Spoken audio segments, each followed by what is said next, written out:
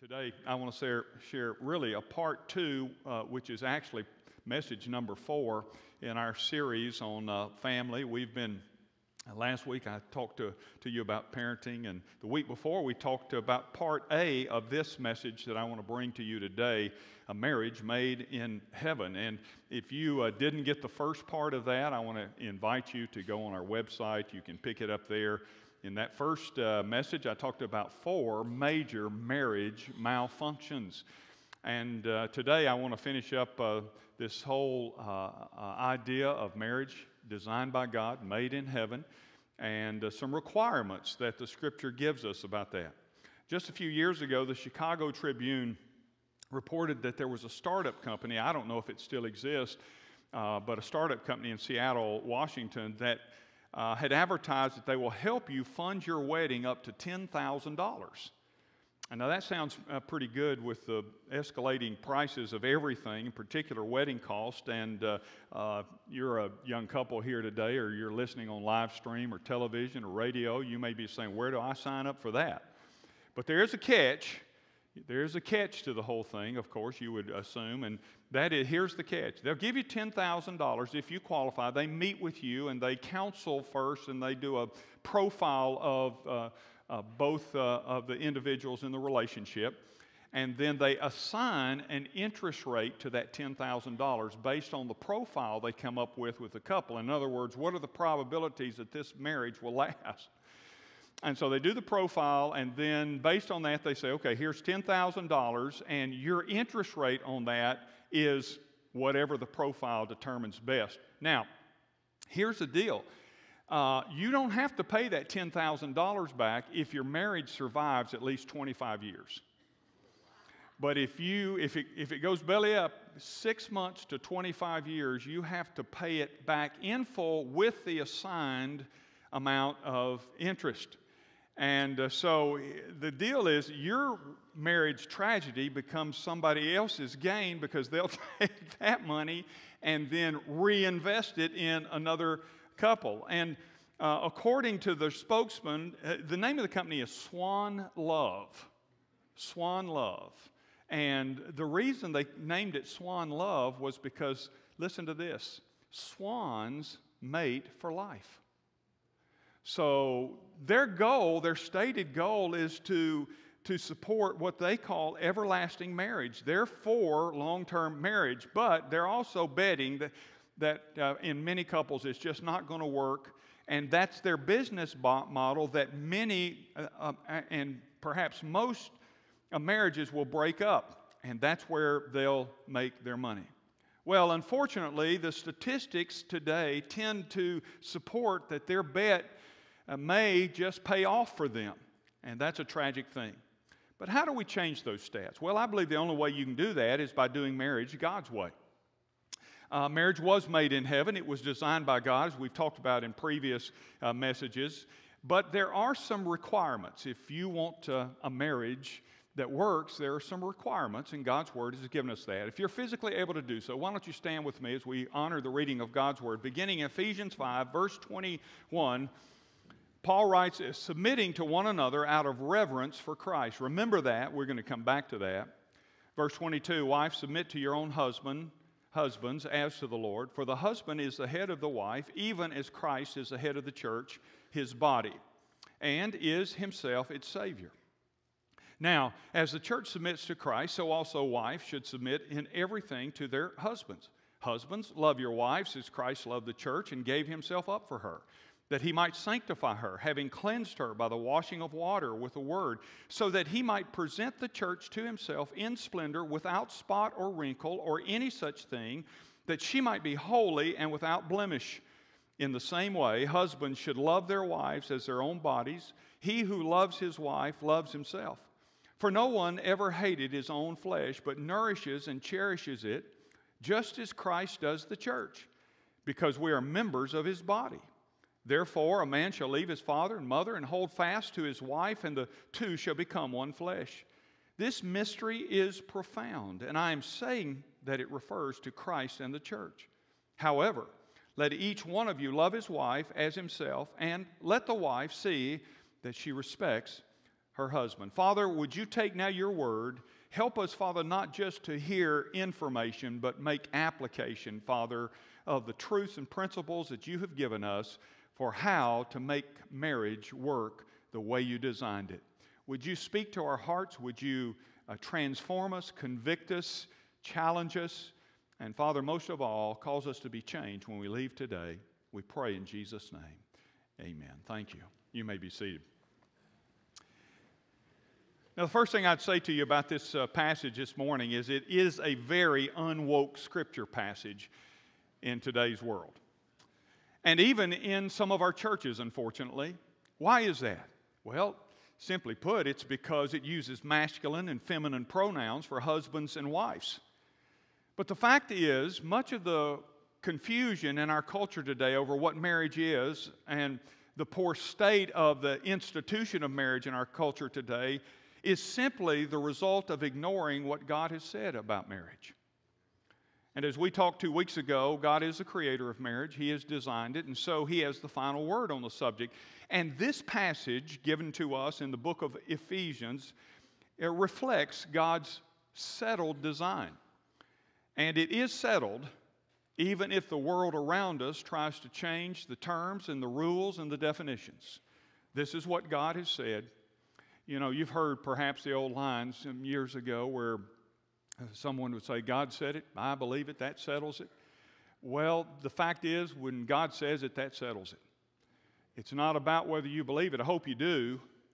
But when God says it, it's final. And God has said it, and His word is settled about it. Over the years, I've seen a lot of couples and a lot of marriages in trouble, and I've noticed that many married couples are living in the same house but are not living together. In fact, I had a couple that I counseled with many years ago when I pastored down in Florida, and they had literally divided the house up. And he had one half, she had the other half. The only common room, can you imagine what the only common room was? The kitchen. They had made an agreement that they could both use the kitchen, but they lived separately in the same house. It was bizarre. And I've seen that. I've seen it sometimes where it's the wife, sometimes it's the man, sometimes it's both. My friend, marriage is hard work, and it always requires energy, and you can never stop working at it, and you can never quit or give up on it if you want to have a marriage that works. And that's why today I want to show you 3 things from our passage that I believe you have to keep working at. You have to keep working at all through your marriage. 3 things that are required to help your marriage thrive. What are they? Well, number 1, I want you to note in verses 21, really through 24, marriage requires loving submission. Verse 21, he says, submitting to one another. Hang on to that thought. We'll look at that in just a moment. And then in verse 23, he tells the wives to submit to the husband. Now, this first requirement of marriage that's made in heaven, a marriage that thrives, is one of the most misunderstood, misrepresented, and misused truths in all of the Scripture by those who do not know God or those who do not know His Word. But if you get this requirement right, you will get a powerful, God-given principle for a successful marriage. You see, marriage is an edifice that is built by God. It is in this design of His that He has made assignments, assigned responsibilities to the man, to the wife. And understanding that is the first major step towards succeeding in your marriage. This is not about chain of command. This is about lines of responsibility. And it has, again, in our culture, the dreaded S word. What is it? Submission.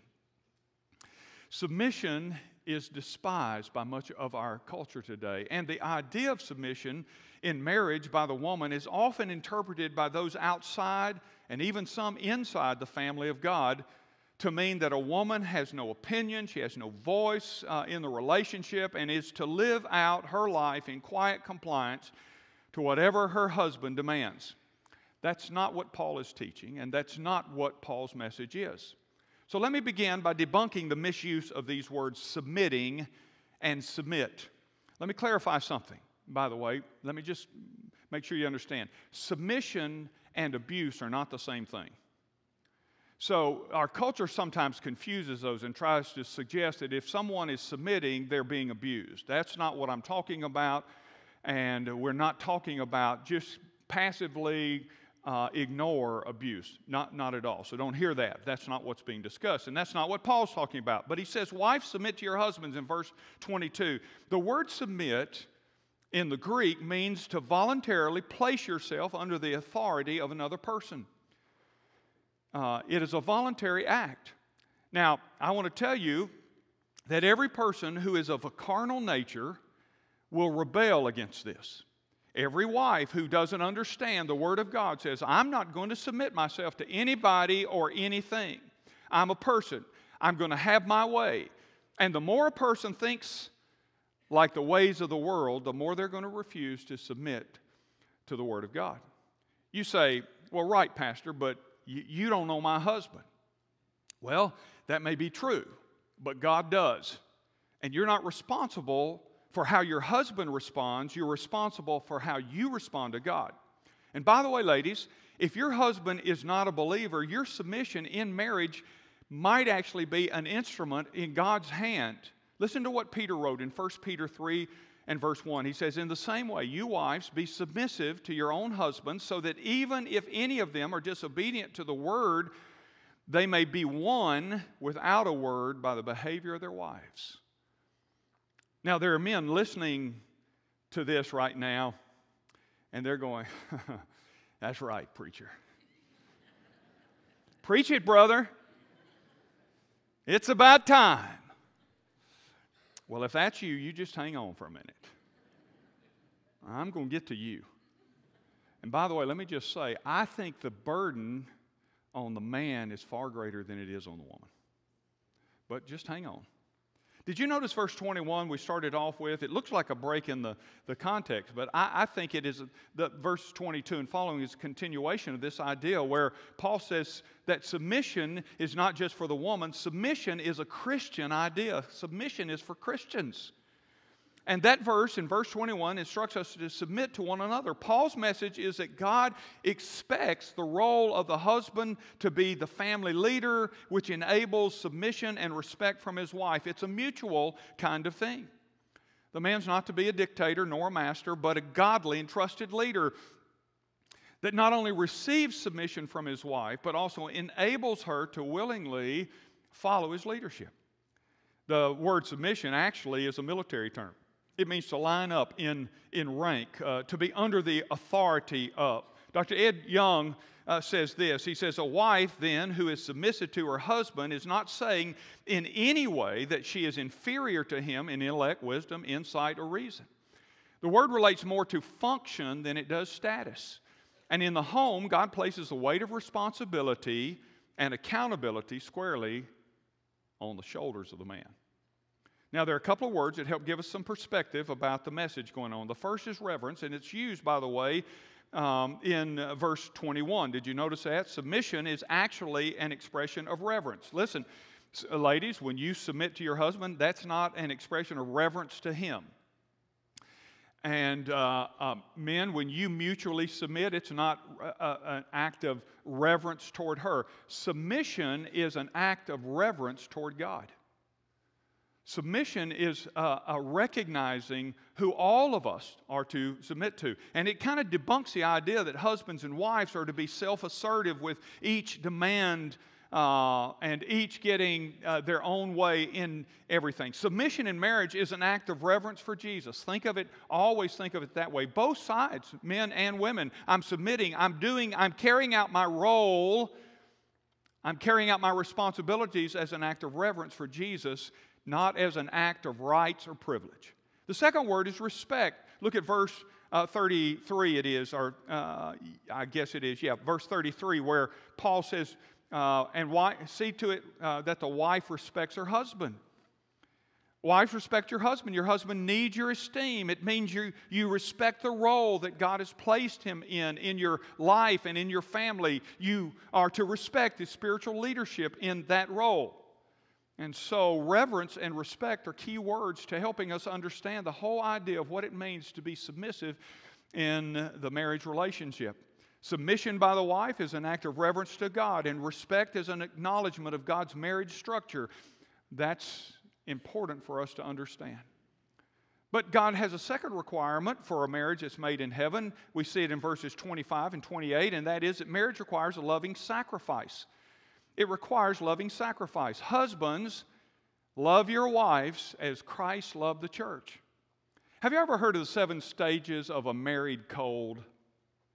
The 7 stages of a married cold. First year, sugar dumpling. I'm really worried about my baby girl. You've got a bad sniffle, and there's no telling about these things with all the strep throat that's going around. I'm putting you in the hospital this afternoon for a general checkup and good rest. That's year 1. Second year. Listen, darling, I don't like the sound of that cough. And I've called Doc Miller to rush over here. Now, you go to bed and be a good girl. Do that for me, would you? That's second year. Third year, maybe you better lie down, honey. Nothing like a little rest when you feel lousy. I'll bring you something. Have we got any canned soup? Fourth year. Now look, dear, be sensible.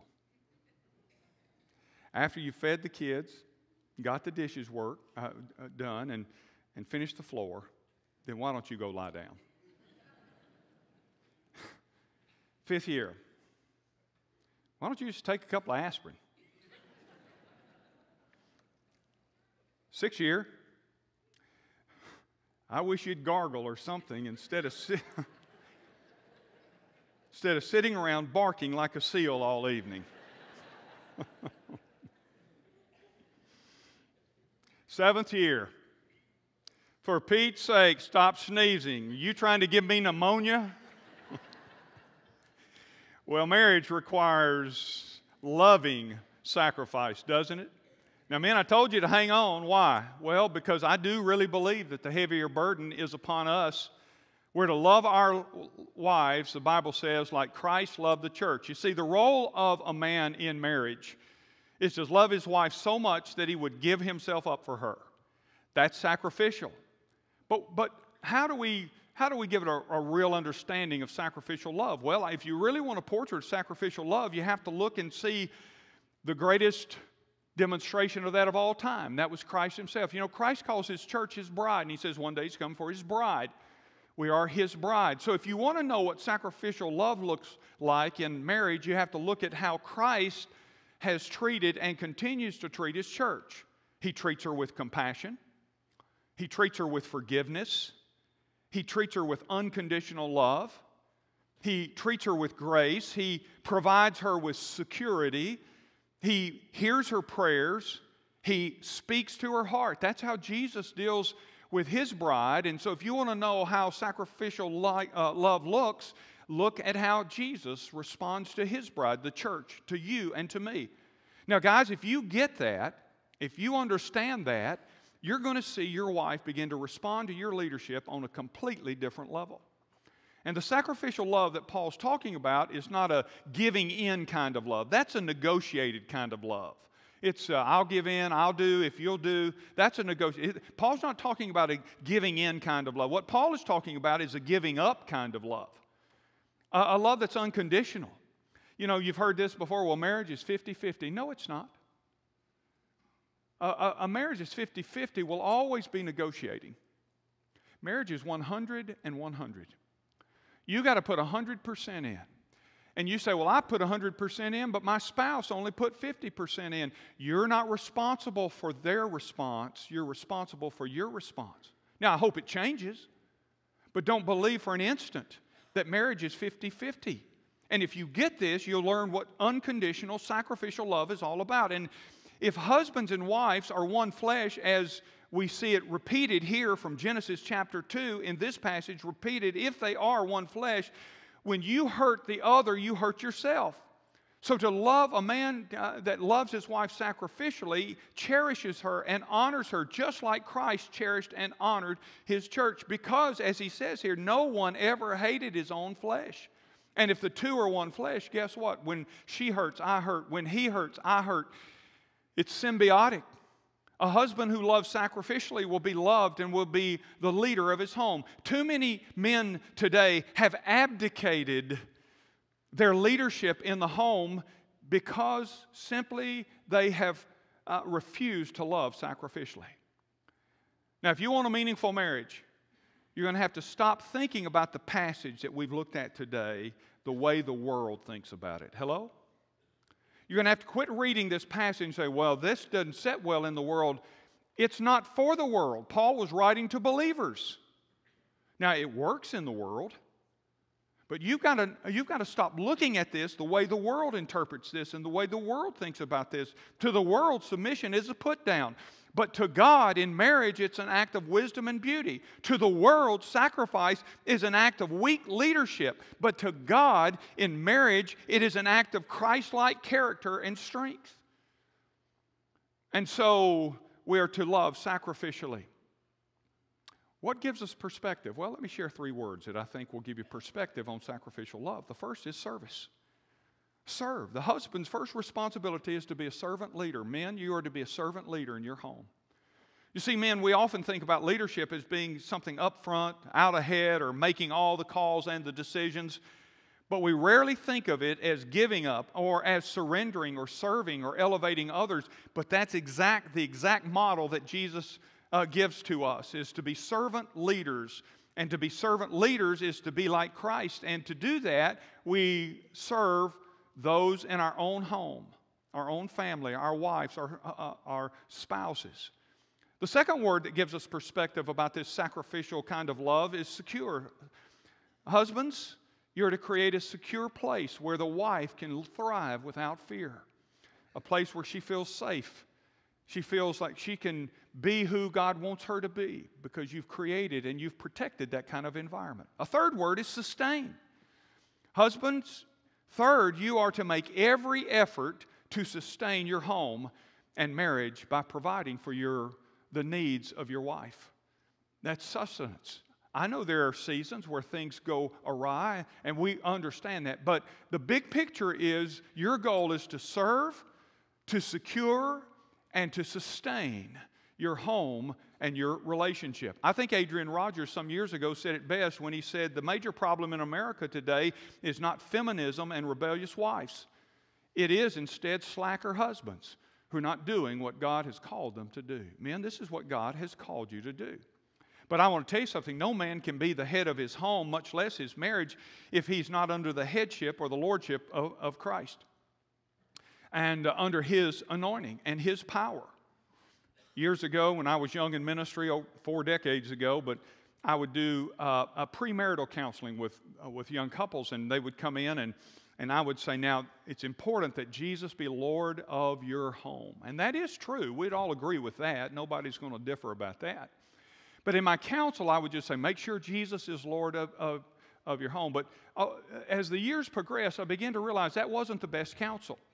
What I began to do and how I began to change my counsel with them would be, Jesus needs to be Lord of your life. So, to the man, Jesus needs to be Lord of your life. He needs to be your pursuit. And to the woman, Jesus needs to be Lord of your life. He needs to be your passion. And I began to counsel this way because I understood something. If Jesus isn't Lord of your lives individually, He'll never be Lord of your home collectively. And so it's true, men, if you want to lead, if you want to serve, if you want to secure and sustain with power, then seek Christ with all your heart. Make Him Lord of your life so that you can love sacrificially. But then finally, there's a third requirement that I give you this morning, and that is that marriage requires loving steadfastness. Verse 31, again, is a repetition of Genesis chapter 2. By the way, to all of those who say that the Old Testament is just a collection of ancient writings, as some preachers are saying today, don't you believe it? Jesus quoted this verse, which comes out of Genesis 2, and Paul quotes it out of Genesis. They thought something about the Old Testament. So, what does he give us here? Well, here's the third requirement. Loving steadfastness. The two shall become one flesh. Now, that's a mystical statement, isn't it?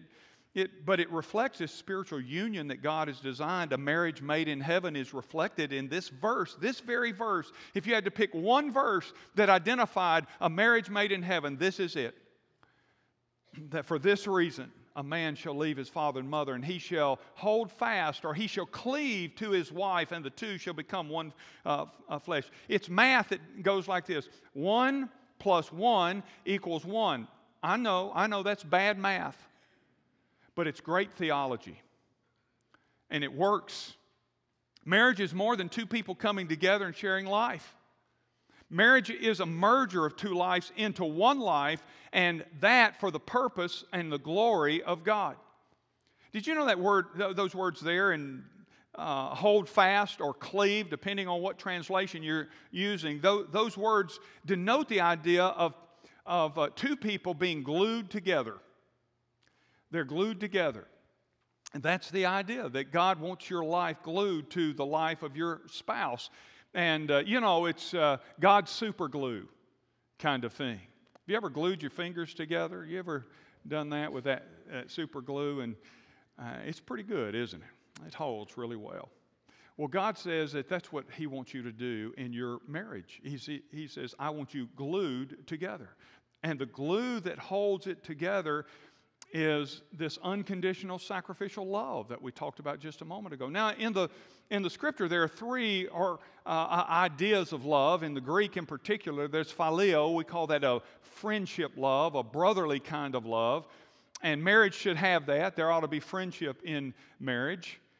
There's the other expression of love, eros, which means a physical kind of love. And certainly marriage should be characterized by that. But the third Greek word for love is that word agape. We've been talking about that unconditional kind of love, and that's the glue love. That's the love that holds it all together. That's the love that causes a relationship to endure. For good or bad, it glues the relationship together. And there are a couple of words that I think help us understand or give us some perspective about this loving steadfastness, this that lasts through the ages. The first is the word commitment. And this is about the priority of marriage. Marriage is more than a feeling. A meaningful marriage doesn't survive by feelings alone, because feelings rise and fall. Feelings are circumstantial. Your marriage will not hold together purely on the basis of feelings. Young couples often think, we're madly in love, and they are. And if you've been married for a while, you know the old line, yeah, but the honeymoon will be over. When you really begin to understand this person that you're living with, and they begin to understand you. And so the priority of marriage involves a commitment. It requires this agape, unconditional kind of commitment to one another. Dietrich Bonhoeffer, while he was in the last days of his life, while he was in prison in Nazi Germany, he wrote a beautiful sermon for the wedding of his niece and one of his dear friends, Eberhard Bethage. And he wrote out the sermon. By the way, he never had the chance to preach it because Hitler had him executed 10 days before the war was over. But it's a line that has continued to challenge and be used by many couples. His line was this in his sermon: today, you are young and very much in love, and you think that your love will sustain your marriage. It won't. But your marriage can sustain your love. He's talking about that kind of unconditional love that often is reflected in commitment. In his book, On This Day, Carl Windsor, for the page on Valentine's Day, included this anecdote. Listen to what he said. Even the most devoted couple will experience a stormy bout once in a while. A grandmother who was celebrating her golden wedding anniversary once told the secret of her long and happy marriage. On my wedding day, she said, I decided to make a list of 10 things which I considered my husband's worst faults, and for which I would always overlook. So she said, I made this list of 10 things. These 10 things. If he does any one of these 10 things, I'm going to overlook those things out of love. And she told that, and then a guest then came to her and asked, so what were some of the faults that she had chosen to overlook through the years? To which the grandmother replied, said, well, to be honest, I never did get around to writing them down. But whenever my husband did something that made me hopping mad, I would just say to myself, lucky for him, that's one of the 10. That's what commitment does, doesn't it? The other word that helps us understand this steadfast love is connection. And this is about the permanence of marriage. If commitment is about the priority of marriage, this is about the permanence of marriage. Matthew 19:6, a verse that I have used and many other preachers have used through the years in wedding ceremonies, says, so they're no longer two but one flesh. What therefore God has joined together, let no man separate. This is the connection. This is the connection that verse 31 is talking about, that Genesis 2 is talking about, that Jesus is talking about in 1916, the two becoming one. Author and business leader Fred Smith wrote and said, one of my most trusted memories comes from a donut shop in Grand Saline, Texas. He says, there was a young farm couple sitting at the table next to mine, and he was wearing overalls, and she had on a gingham dress. And after finishing their donuts, he got up to pay the bill, and I noticed that she didn't get up to follow him. But then he came back, and he stood in front of her. She put her arms around his neck, and he lifted her up, revealing that she was wearing a full body brace. He lifted her out of her chair, and then backed out the front door to the pickup truck, with her still hanging from his neck. As he gently put her into the truck, everyone in the shop just stopped and watched. No one said anything until finally, as the truck drove away, a waitress remarked, almost reverently, he took his vows seriously. You know, tragically today, we have men and women who stand at the marriage altar. They make a covenant, not a contract. Listen, marriage before God is a covenant. And there's a difference between a covenant and a contract. Men and women today stand at the altar, they make covenants before God, and then they make a steadfast commitment in their vows, and then something happens and they just walk out. You say, well, I owe it to myself to be happy. I believe it was Joe Theismann after his 4th or 5th marriage, when they asked him why he was divorcing again, he said, because Joe Theismann deserves to be happy. And maybe you've heard that, maybe not after that many separations or divorces, but maybe you've said to yourself or heard someone say, well, I owe it to myself to be happy.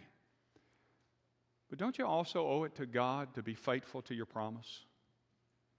Don't you owe it to your spouse to work hard to keep your promise? How about your children? Don't you owe it to the children? You say, well, it'll be better for the children if we do this. Really? Why don't you ask the children? Why don't you ask them about that?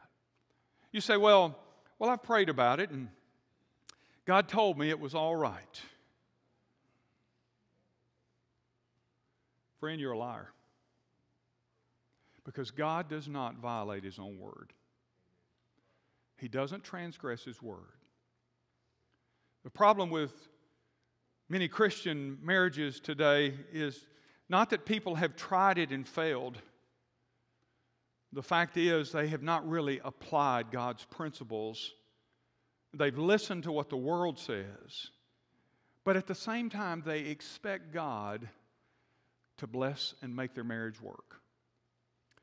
Listen, here's a general rule for God's blessing in your life, in marriage, in anything. Hey, grads, in anything. Listen, this is a general rule. You must do more than acknowledge that God's ways are best. You must apply the principles of God's Word and obey them fully.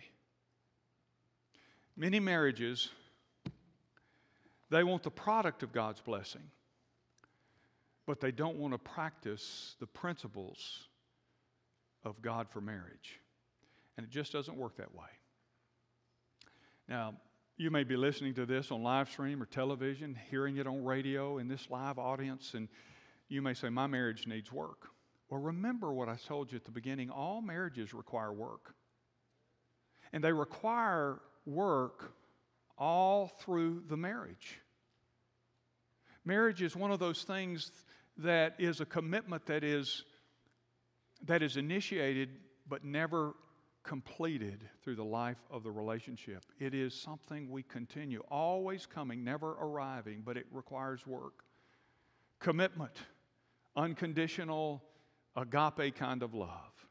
Your marriage may need work.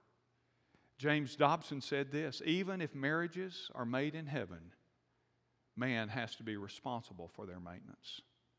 That's the way God has designed it. But the good news is, if you say, God, I'm going to take it serious, you're broken. I'm broken. We're broken people. It's going to be challenging at times. But with God's help, your marriage can thrive.